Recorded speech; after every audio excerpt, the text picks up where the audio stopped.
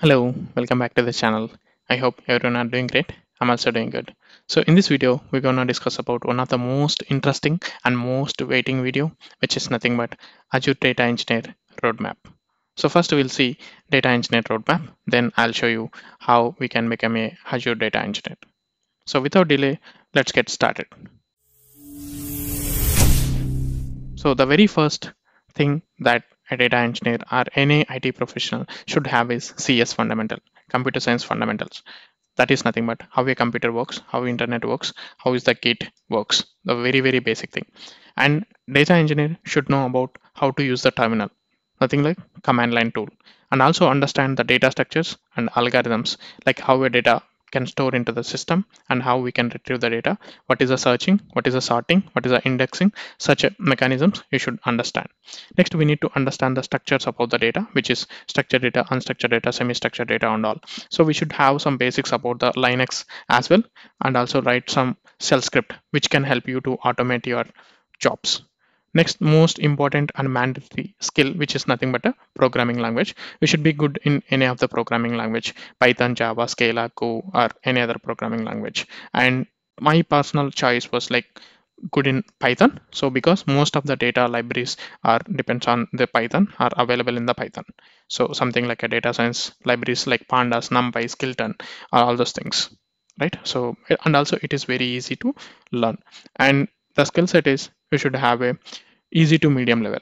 You don't need to struggle much to learn too much on it, but easy to medium level, if you have a knowledge, then that is more than enough. Next, we need to understand the most important thing, which is nothing but SQL. The expectation level is too strong in it, because as a data engineer, you should be too strong in the SQL. We should understand the normalization, asset concept is, and database fundamentals, all the concepts, along with some modernization concept, which is nothing but cap theorem, VLTP, VLAP, horizontal scaling, dimensional modeling, and all other things. If possible, you just take and explore and be pro in one of the relational databases. Either it may be MySQL, Postgres, or maybe SQL Server.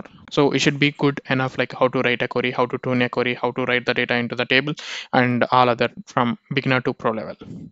And also NoSQL databases. Not all data engineers profile are required for NoSQL databases, but still you should know what are all the NoSQL databases are available, at least on very high level. Next, you should have idea about the data warehouses. So we should know there are different wide varieties of data warehouses are available. Like even the Snowflake is also part of one of the data warehouses tool. But don't try to focus on the Snowflake at once on the beginning step. Instead, try to focus on the Apache Hive and Apache Impala, or maybe Amazon Redshift, or maybe Synapse Analytics. So this is the simple way where you can start as a data warehouses, especially for the data Azure Data Engineering. You can focus on Synapse Analytics or DataBricks Delta Lake. Either of one is more sufficient. And we should understand the data lake or object storage. So in this case, in Azure, it will be Azure Blob Storage. Also, we need to understand the cluster computing fundamentals, which is nothing but distributed storage and distributed processing. So on the distribution storage side, we have a Apache Hadoop, HDFS, MapReduce, and different types of architectures and different types of processing engines. So next, we need to understand the data processing engines. So mostly in the data processing, we have a two types of processings are there. One is like a Python Pandas, and another one is Pyspark. So Pyspark is for distributed computing fashion. So Pyspark is the most advanced and latest, and it is needed for a data engineer. The mandatory skill is Pyspark. So for batch processing, or even for hybrid, or even for the streaming, I recommend go with the Spark. And if you are too interested to learn about the data processing, especially on the streaming side, better you can focus on Apache Kafka and Apache Flink. Next most important thing is scheduling. So how we can schedule your end-to-end workflows with the help of Apache Airflow. You need not to be pro in it, but you should know how to use the Airflow, how to create a DAG and how to play with the DAG, how to schedule it and all those things. So remaining, we have monitoring the data pipeline tools, which is nothing but your Prometheus, Datadog, and Splunk logs, and etc. All those things. So these are not mandatory skills, but these are all add-ons to work as a data engineer. The next was one of the most important skill that is expected from each and every data engineer, which is nothing but CICD. That is continuous integration, continuous delivery. So where you need to understand what is about the GitHub Actions and the Jenkins. This can help you to upgrade your code from one environment to other environment, and to store your code in Git locations with the help of some versions. And next, you need to understand about the security. So for the security, you need to understand how your data gets stored and what are the data security and privacy protocols and mechanisms that will be used, along with Azure Active Directory, IAM security, and all other stuff, right? So now we can see some of the courses where you can learn and become Azure Data Engineer. Next, we can see some of the courses where I have filtered so many courses, and finally I was filtered only very few courses where you can enroll and you can learn and become a Azure Data Engineer. And these courses will deliver all the topics, what are all the topics that we have discussed till now. So before jumping into that, so I have a small reminder, you guys. I'm really keeping a lot of effort to bring this quality content to you. So if you like the video, please give a like and add a comment. That can actually help me to give boost up to make such more content. Thank you. I've taken many courses and I have filtered all the courses based on the different criteria where I have taken the experience and the content that they are covering and the rating that they have received and also the topics and each and every topic and also the teaching style. So by considering all those things, I have able to filter 4 to 5 complete courses where you can enroll and become Azure Data Engineer. So the very first course is Azure Data Engineering end-to-end course, and that is in English. And the same author also provide the course in Hindi as well. Like if you know the Hindi, you can enroll that and you can also watch it in Hindi so that you can feel more comfortable and you can learn more subject. And if you can see the what are all the topics that he is delivering, right? So introduction, SQL scenario based questions, data warehouses, and Azure basics, and data factory, and DataBricks, and Python, and DataBricks and the Pyspark, Datalakes, DataBricks, and also structured streaming, Synapse Analytics, DevOps, and some end-to-end project, and also the Fabric, the most advanced one, and some interview preparation as well. So I can encourage to enroll this and you can learn and become an Azure Data Engineer. The next one you see, this one, Master Data Engineering using Azure Data Analytics. So this author is one of the oldest author where he has a vast knowledge in the data engineering and data spaces, where I was also learned from him in initial of my career, that is more than like 10-11 years ago. And this course is something like bit old one, but still there is a lot of content was there and you can learn. Okay, so I really like the way that he teaching style, so that's how I can recommend this. Go to this and you can also learn. And next I can recommend another author, that which is nothing but Prashant Pandey sir.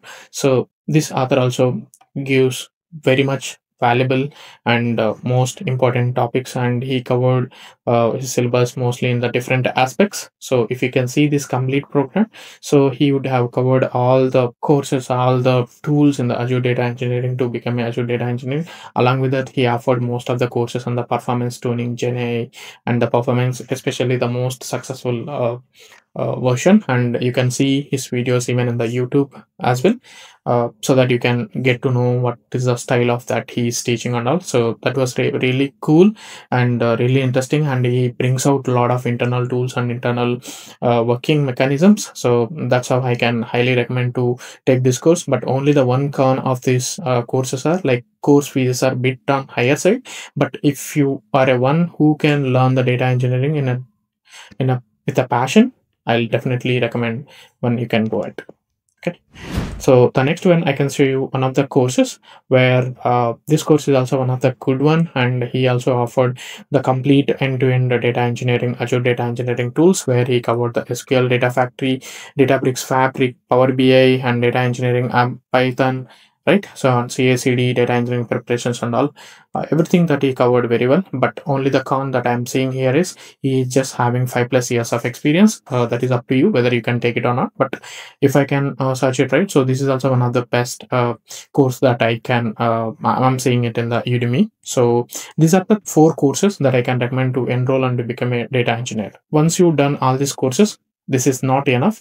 You have to still do some real-time projects. Then only you will understand more and you'll understand when to use what, and you can able to crack your interviews too. So to understand which projects that you have to use, I have selected few projects where you can enroll that and you can do that complete end-to-end projects. So out of which, the very first one that I can see, Azure Databricks and data engineering with the real-time projects, where he has explained clear concept with one by one with the examples and the notes and the scripts as well. So this is really cool one, and you will understand a lot more about the Databricks. Next, you can see about this course, Azure Databricks and Spark for data engineering. So this is also a very good one, and he has a vast knowledge, and he explained each and every concept very clearly, and when to use, when to not to use, and all other aspects. If you can see his course content, he also covered most of the services related to Databricks, and he gone in depth and explained each and every concept. So why I recommend most on the Databricks, because most of your projects and your questions more related to the